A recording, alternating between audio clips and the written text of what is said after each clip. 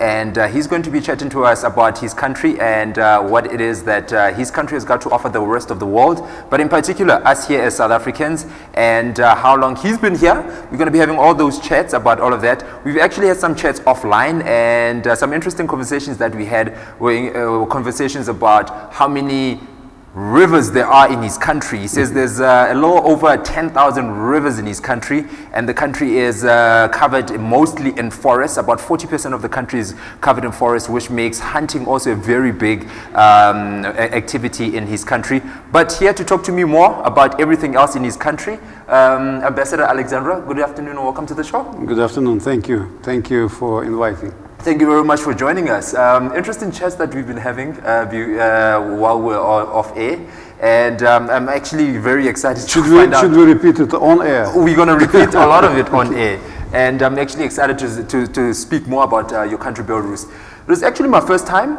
really finding out about Belarus, and I'm glad that we are in this position where we can talk about this. And you mentioned something interesting, that your country is centrally positioned in all of Europe. It is basically in the heart of Europe, which is ironic because we are in Bloemfontein today. We are in the heart of South Africa ourselves. Mm. So there's a little bit of something that we have in common there. Now, getting into the first question, with regards to Belarus, what would you say is a big business in Belarus that makes you stand out from the rest of the world? First of all, as we already discussed, we used to be assembling line of the former Soviet Union, and gaining our independence in 1991, we managed to preserve and modernize and develop heavy machinery industry. We managed to develop agricultural machinery industry. We managed to invest and develop a lot in agriculture itself, because we are also we produce a lot of agricultural products. So because of that, we right now one of most export-oriented countries in the world, and we export about 60% and even more of our GDP, of all that we produce, we export. That's big. Yeah. Now, you speak of agriculture being big, which is ironically, again, it's one of our biggest things in South Africa and in the Free State. What in agriculture are you big in? Is it in terms of livestock, or is it in terms of food that you plant? Both, but mostly livestock, cattle breeding, and production of dairy products.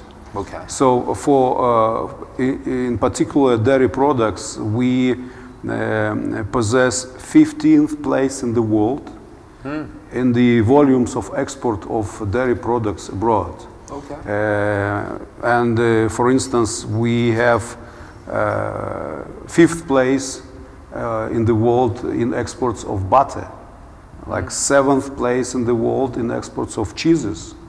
So that's these figures show the development of this. We invested not only in agriculture itself, but what is more important, in processing industry to export more value-added products than to sell raw materials. You know? I mean, I can imagine if you're big in dairy products, in butter and cheese, though, that's a lot of investments in the processed food department. Now, South Africans as well, with our skills and expertise in the farming industry, are there opportunities for us that side that we can look into in terms of trading with you, or maybe perhaps that you are taking advantage on this side that you are exporting to your country? I would say that we have like opportunities from both sides, because South Africa in particular, you have also very well developed agriculture. Yes. Maybe what you need more to support new young farmers, black farming, these type of businesses, and for these you need more agricultural machinery. That where we can help each other. And we already started this. So during our meeting with your new executive mayor, I mentioned in my conversation with him that we have plans to set up in South Africa an assembly line of production of our agricultural tractors. Right. Yes, and this idea and this project, I hope it will be implemented soon, very soon, maybe next year. You will have first Belarusian tractors on South African soil. Yeah. But the whole idea is that it will be South African tractor, because these businessmen and these business people, it's a huge South African holding, agricultural holding. They have plans to outsource spare parts. They will start from our kits. Yes. We will bring these kits to South Africa, but later and gradually they will try to replace some parts which can be produced locally. For sure. Outsource these parts from local businesses, what will create more jobs for local companies. Yeah, basically broaden the spectrum a little bit more for other businesses to jump in. Yeah. And speaking of, people physically being able to participate in business between Belarus and South Africa and development of skills and trades. We spoke a little bit about the fact that there are actually South Africans in Belarus who are out there studying. And what are they studying? Why would they be studying in Belarus in particular? Starting from the end, why? Because we have very good educational system.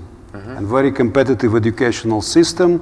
A lot of universities and the specialization of these universities are very wide, from agricultural institutions to mechanical engineering to IT sector, which we are very good in, as we discussed, to medical universities. We have 4 medical universities and thousands of foreign students study in these universities from South Africa, and as I said, they are all from, as we know, from Free State.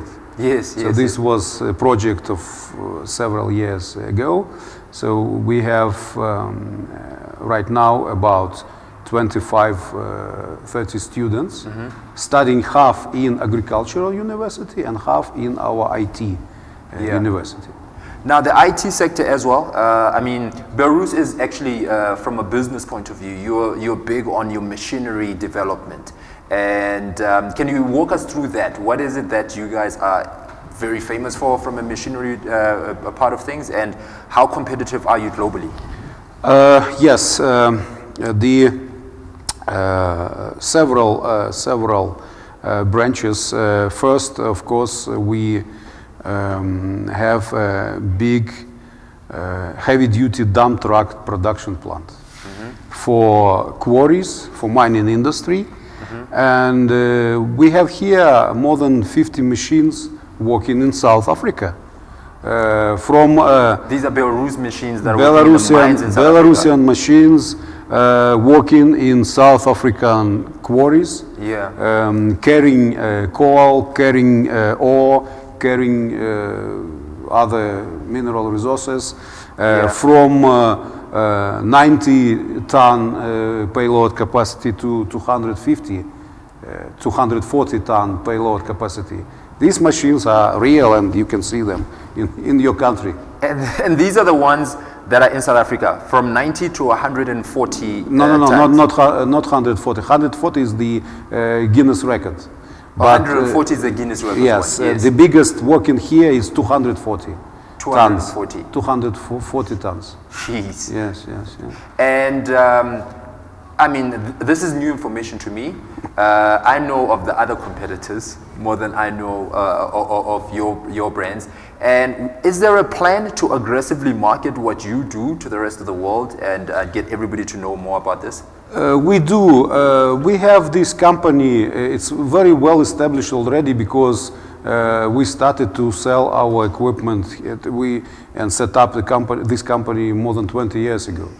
So in South Africa? In South Africa. They Okay. work more than 20 years. They work, they promote their trucks, Yes. they service their trucks, they bring new ones. So this is a very well established, one of the well established Belarusian businesses in South Africa.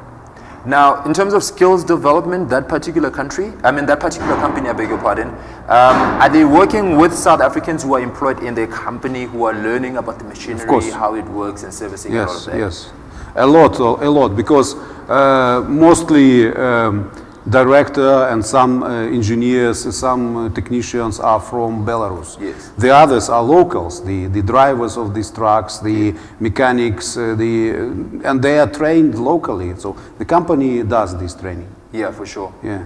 And with that said, if that country has managed to open business in South Africa and they're doing business in South Africa. If I'm a South African business and I'm looking for opportunities in Belarus, what kind of industries could I look into in terms of Belarus that maybe perhaps we are really good at and we can add value to your country? As I said, agriculture, you are very good in agriculture, so maybe your technologies will be useful there. So IT sphere, as we discussed, is very and IT sphere is a sphere when you can find a lot of connections and ties and interests mutually beneficial for both sides. For instance, we also have here a representative office of one of our biggest IT companies. They work here, they offer their products here, so it may be vice versa. Yeah. So it's because, as I mentioned, we started this development of IT business in Belarus many years ago, and we created special conditions for IT companies, taxation incentives, other privileges they have. Yes. That's why this sector is booming like right now in Belarus. Right. And when we started, we exported couple of $millions of products. A couple of years ago, we exported, like 2 years ago, we overcome $1 billion in export of IT products made in Belarus. This 1 billion of products, hold on, is it between South Africa and Belarus? No, Your it's global trade? export of our IT industry. Now, take me back to your machinery, your machinery sector, right? And over the years, you and your country have managed to upgrade your machinery industry thanks to the increase in your IT, your IT capacity. How has that relationship between IT and machinery truly advanced you, and where are you looking at over the next 10 years? I would say that this is like a direct correlation between good education, which we have in the country in mechanical engineering, in IT sphere, and the well modernized and well developed production industry. Yeah. Machine building and car production, tractor production, all these industries. It's direct link, I would say. Yeah. And another thing that we as South Africans import virtually everything is the car production side of things. You mentioned that 60% of your of whatever you produce is exported. What do we have in South Africa from cars? Do we have motor vehicles that are created in Belarus in South Africa at the moment? We don't produce passenger cars. Okay. We produce only freight trucks. Right. Trucks. But the point is that we have different traffic rules. Okay. Yes. We drive from the left. Yes. I mean, we drive from the right lane. We drive on the left lane. Yes. So and technologically, it's not very easy to switch production from. But several years ago, we certified three trucks. Okay. We have Minsk automobile plant, and they certified 3 trucks for particular South African market. Okay. And right now we're trying to promote this, but the market, South African market of freight trucks is very competitive. So it's you have everybody here, and you have a lot of assembling plants from world producers, Volvo, Mercedes, MAN, everybody is here, like right now Chinese companies, Indian companies, Tata is here, so it's very, very competitive. So now, it's funny you should mention that. The reason for that is because of our harbors, which are a gateway into mainly SADC region, other countries, Zimbabwe and Botswana and all of that. And that is because we are positioned strategically because of that. You as Belarus, strategically positioned in the middle of Europe, what competitive advantage does that give you in terms of trading, and what are you trading? Very good. So we use this in history. You know, this location brought wars and everything, because all wars rolled over our country twice, from west to east, and then from east to west. I remember when I was a child. Napoleon War. I'm starting from even from Middle Ages. Then Napoleon Wars, then First World War, Second World War. Yes, it was a huge disadvantage of being in the middle of, for sure, of the continent. But right now, of course, as we have peace in Europe after the Second World War, and we developed our logistic services, because we have direct routes from Western Europe to Russia, from Russia back to Western Europe, and then again from north to south, from Norway to the Mediterranean, to the Black Sea and Mediterranean Sea. So we have logistics hubs, different, a lot of logistic companies work in Belarus using this location.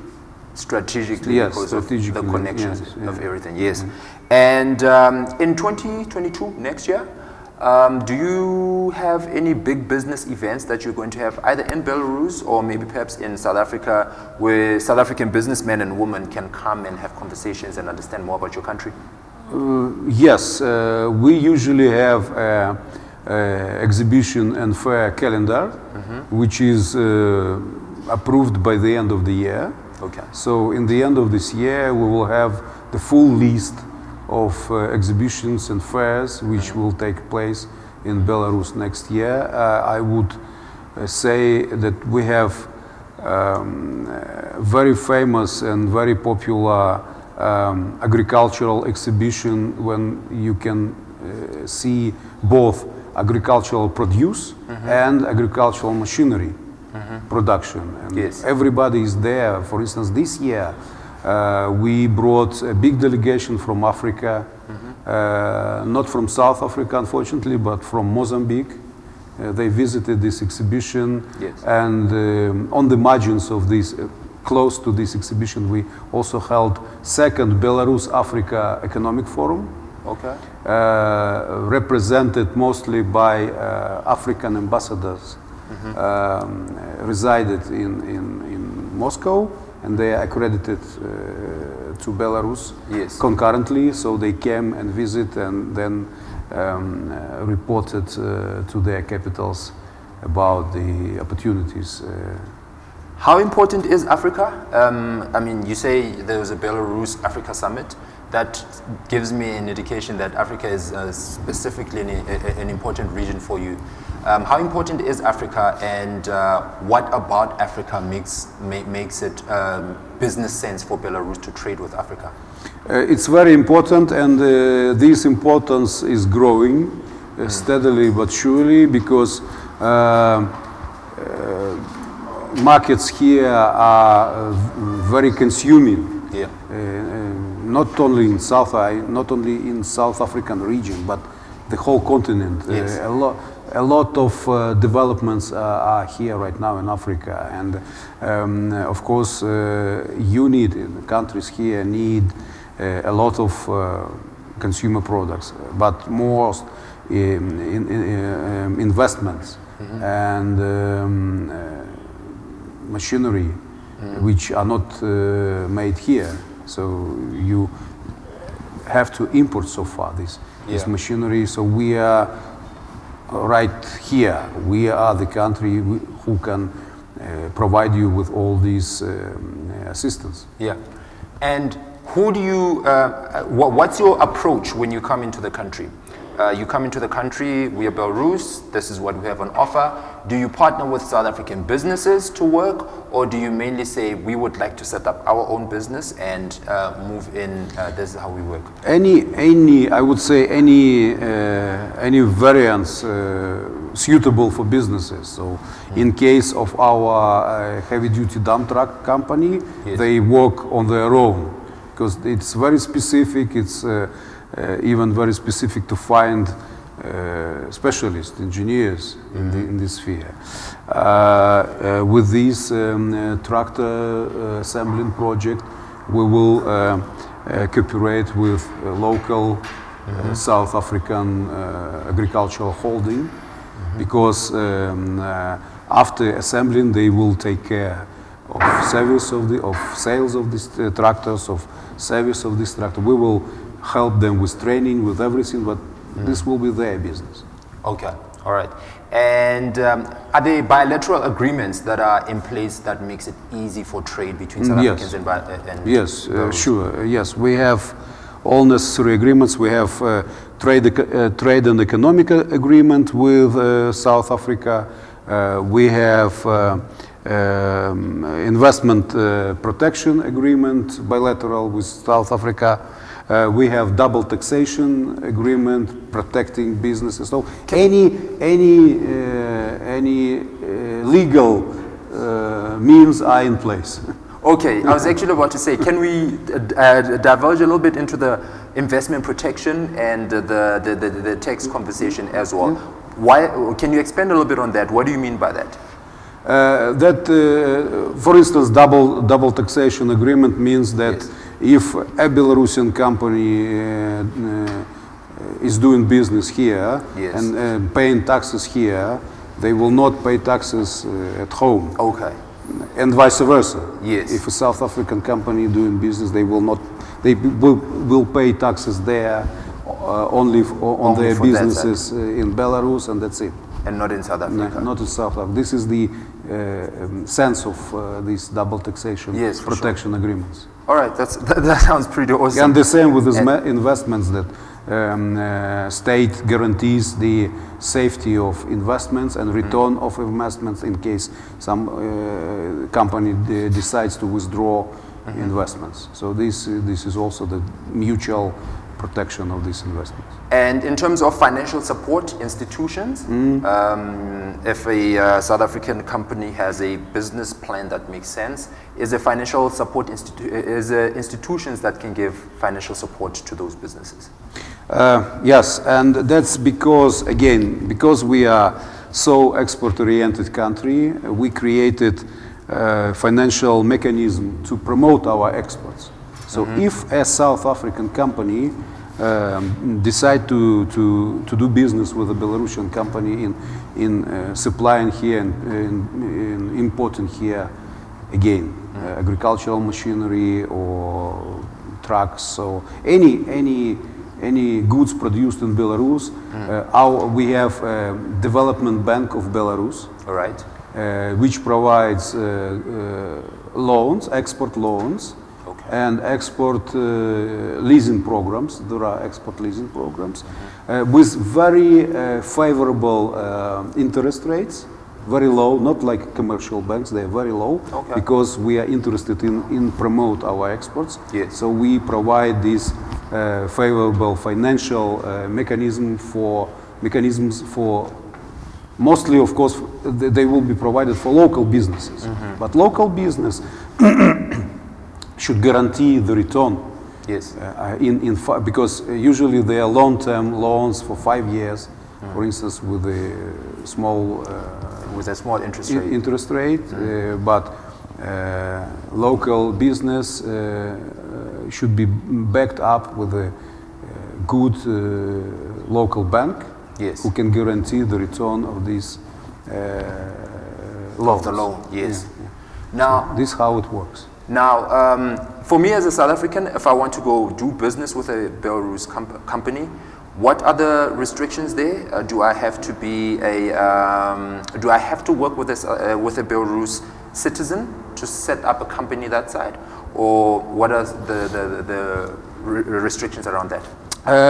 We don't have any like mandatory rules on this, so you can set up a company yourself. You don't need local director or local, but obviously it would be in your favor to have somebody local speaking language and knowing local legislation, and especially tax legislation. You need local accountants, of course, because it will be too complicated for a foreigner to understand how it works. So it's like obviously you need such people, but it's not mandatory.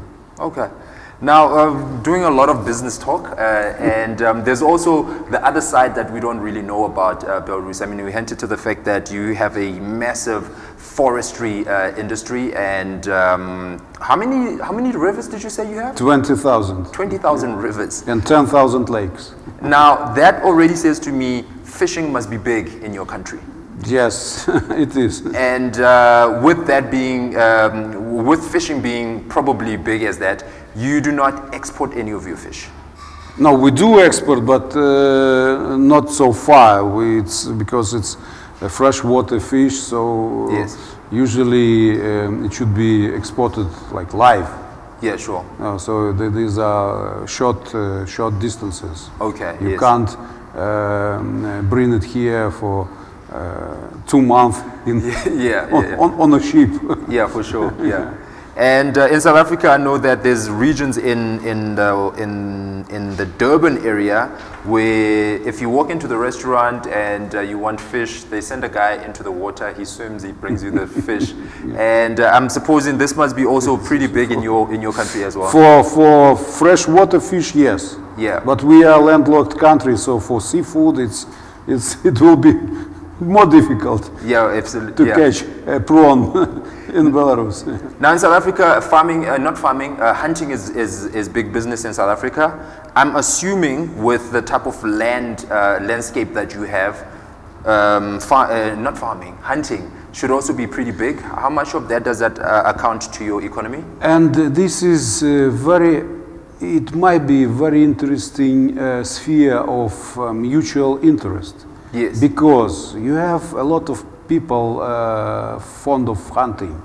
We've got a lot of farming, hunting farms. Yes, hunting, and we have a lot of hunting facilities. What I'm going to say that it would be very interesting because we have absolutely different nature, and it will be very interesting for local people to go there to hunt. I don't know, bear, to hunt bison or to hunt deer, and for our hunters to come here to hunt, I don't know, springbok or... I mean, I'm looking already at this picture. Yes, these are bisons. Yeah. And you've got bisons, which is something that we don't have in South Africa. And so you say it's extremely different for hunter that side. For hunter, it will be absolutely different. And this is an industry, I'm assuming you've got farms where hunting is legal. We have not farms, we have nature reserve forests, national parks. Okay. And this is where the farming is legal. Forest, yes. Hunting is legal. Special forest facility zones when hunting is allowed, and you will be provided with all guidance, with even you can bring your weapons, your guns with you. Okay. It's, I mean, it takes time and some paperwork, but it's usual procedure like here. Yeah, for sure. Yeah. So yes, that's what I was also trying to get to. That it is procedural. It's not like there's the other type of hunting that is frowned upon, where you are shooting lions and, you know, trophy hunting, and that's what I was looking for. But for your territory, this is procedural. This is, you need to have a legal license to go do it. You don't just go and shoot anything. Yeah. No, of course. You need the license, and foreign tourists, they are all usually come in organized groups, and they will be taken care in Belarus with accommodation, with providing everything they need. Now, speaking of accommodation and traveling to Belarus, and your capital city is Minsk. Minsk, right? yes. Yes. In 2014, you tell me that you held your own ice hockey World Championship, yes. Which is something very foreign to us in South Africa. We don't have ice hockey. You had your own Football World Cup in 2010. Yes. It's very similar. So every country try to be well prepared to build tourism infrastructure, hotels, like stadiums, everything for to accommodate all fans who are coming for like football events or ice hockey events. So the same, we used this opportunity. We built a lot of hotels, modern, or different level hotels. So you can choose from 3-star to 5-star at your own expenses. I suppose all that legacy that you still have, it allows for me to book a flight to go to Belarus for holiday, to go either hunting or... hunting, and along with hunting, we have very interesting, we have ecotourism. Ecotourism? Ecotourism. Okay, when people who don't want to hunt, but they can go to nature, to see animals, like you have here safari drives. But you can go not with a gun, but you can go to see these animals in nature, birds watching or animal watching, or just to visit, to stay on a bank of a lake somewhere in the middle of the forest, just to breathe fresh air, to enjoy staying in a quiet natural surrounding. That's also one of the type of tourism we promote. Yeah, I have to squeeze this in as a boy from South Africa who loves the warm weathers. How cold or how warm is it in Belarus? I was at home because of lockdown. We skipped last year. So I haven't been for 2 years. So I was in home this July, and we had 36 degrees. You had 36 degrees? Yes, we had 36 degrees. Okay. Like it was a record. But this is summer high in July in our summer, our region. In winter, this winter was not very severe, but several days we had -15, -20. A lot of snow. But people enjoy. Also, it's very nice to go outside, to go to the forest when it's when trees are covered with snow. It's so beautiful and so quiet. It will be interesting for me as I've never lived in that setup. We have a saying that northern man is not who doesn't fear cold. Northern man is a man who has warm clothes. Okay. You need warm clothes, and that's it. And you sort it, you're fine. Yeah. All right. We've basically come to the end of our conversation. It's been really interesting finding a little bit more about Belarus. Thank you very much for sharing all the insights and thoughts. Now, just in closing, if South Africans want to get in touch and they want to explore some of these conversations that we had, maybe perhaps for the 2021 workshop, 2022 workshops that we're going to have, how can they get in touch with you? It's very easy. We are open, and we welcome anybody, tourists or business people, to our embassy. It's in Pretoria. We have a website. You can find all details there. We have a Facebook account, everything. We're open. Come to the embassy. If you have any questions or interests, we will discuss with you. We will give you an advice. Thank you. Perhaps I should have asked this even right at the beginning. When it comes to visa applications, what are the restrictions there for me as a South African to travel to that side? You need a visa, but recently we are opening up, and this is our policy to open up. So recently new amendments were adopted, allowing South African citizen to go to Belarus without visa for 30 days. Okay. But on one condition: if you have an open multiple Schengen visa. All right. European visa. Yes. So if you have this visa, so you can go to Belarus without a visa. If you don't have a Schengen visa, you can come to the embassy. You will bring invitation from somebody or from your partner in Belarus, business partner, I mean, or from you can buy a tourism voucher from a tourism company. Okay. They will send us confirmation, and we will issue you a visa in 5 days, in 3 days if you need it. That's incredible. All right, so the ambassador has just shared with us all the information that he possibly can, but we will be sharing some of the information as well on your screen as to how you can get a hold of the Belarus embassy in Pretoria, and also online as well if you're not in a position to travel at the moment, how you can get in touch with him online. And this has been a broadcast from our Bloemfontein studios at Free State Online. My name is Bangi Msikinya. Thank you very much for tuning in, and have yourselves a fantastic day.